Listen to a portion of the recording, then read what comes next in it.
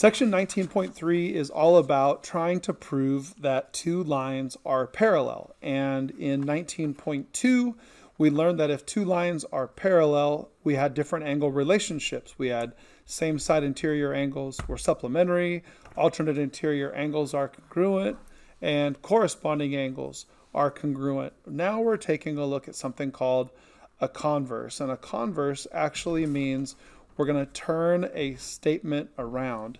And so the first statement for same side interior angles postulate says that if two lines are parallel, then same side interior angles are supplementary.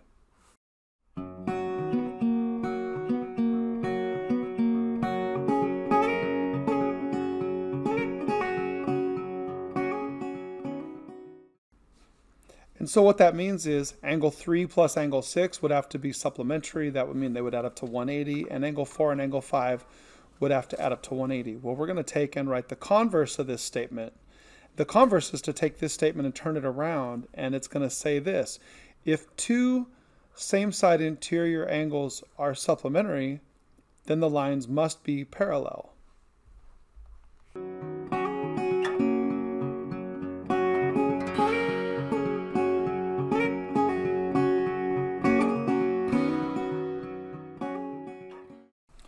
So I've already written out the alternate interior angles theorem and the corresponding angles theorem. And all those say is if we have two parallel lines cut by a transversal, then the alternate interior angles are congruent. And if two parallel lines cut by a transversal, then corresponding angles are congruent. And pay attention to the wording in the if and the then, because a converse just turns this around. If alternate interior angles are congruent, then two lines are parallel. And so that's how the converse is written. If alternate interior angles are congruent,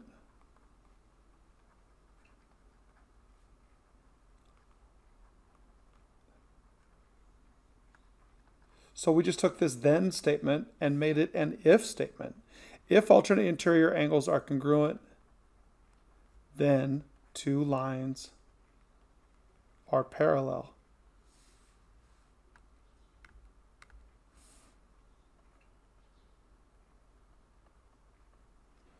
And the converse of the corresponding angles theorem, we're just going to put this statement first.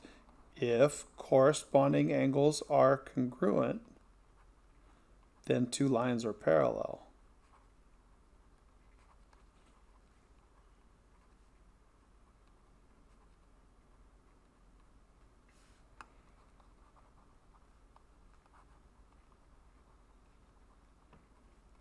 So if we can show that either same side interior angles add up to 180, or if we can show that alternate interior angles or corresponding angles are going to be equal in measure, then we can prove that two lines must be parallel. So here's an example using a tile, and the tile is in the shape of a quadrilateral. It looks like it could be a parallelogram or a rhombus if you could prove these lines are parallel. And you got two opposite sides.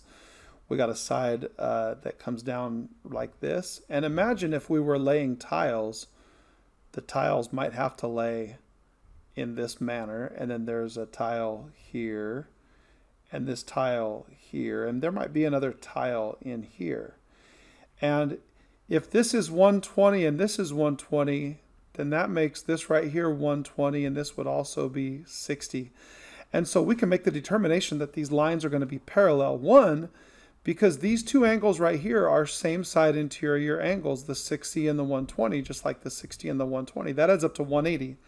So we could say, since the same side interior angles are supplementary, the lines are parallel.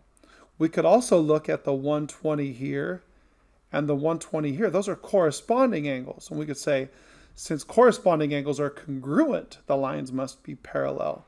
And we can also look at alternate interior angles, because if this was a 60-degree angle, I could assume that this would be another piece of a tile at 60 degrees.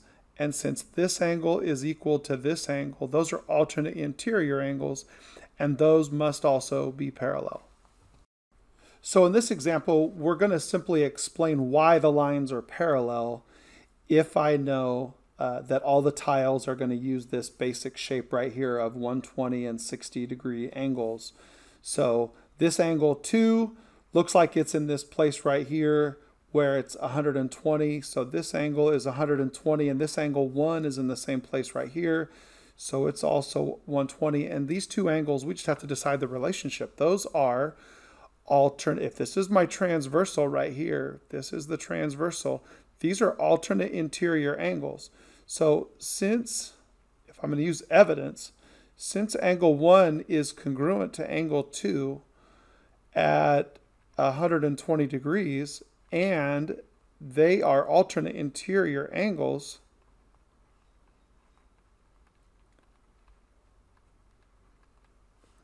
they're congruent, so the lines must be parallel. And we are essentially using the converse of the alternate interior angles theorem. Now if I come over here and look at angle 1 and angle 2, it looks like I'm looking at 60 and 120. And 60 plus 120 equals 180, and that makes them supplementary. So since angle 1 and angle 2 are supplementary, and they are same side interior angles,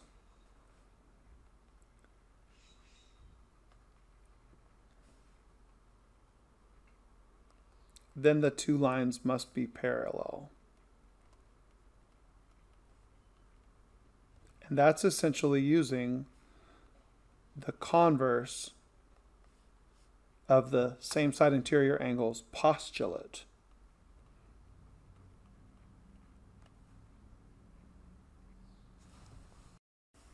So I'm going to answer these last couple questions of the lesson without writing. I'll let you write them out. And the key here is to be able to explain our reasoning, to explain our thinking. And we want to decide if line L is parallel to line M if I were given that piece of information. And I'm going to go highlight it. If angle 3 is congruent to angle 5, let's take a look at what that means. If angle 3 is congruent to angle 5, that means that alternate interior angles would be congruent.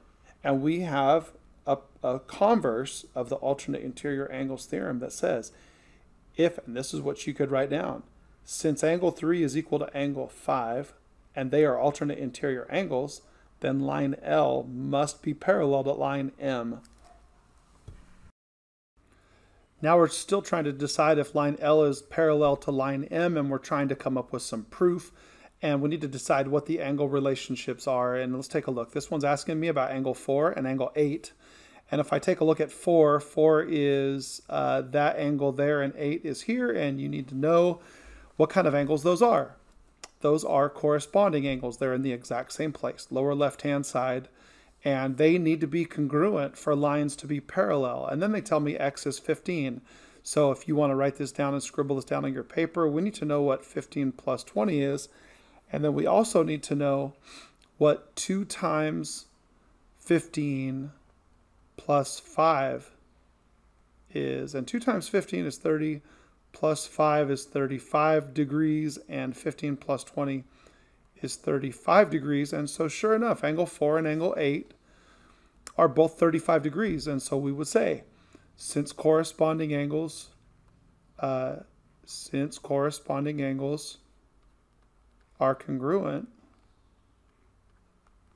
the lines are parallel. That is the converse of the corresponding angles theorem. Angle 3 and angle 6. Well, if angle 3 and angle 6 add up to 180, then we can write, since same side interior angles are supplementary, the lines must be parallel. Last, I'm looking at angle 2 and angle 6. Well, that is the exact same thing that we just got through looking at in part B, which is the converse of the corresponding angles theorem. If angle 2 is congruent to angle 6, they're corresponding. And since corresponding angles are congruent, the lines must be parallel.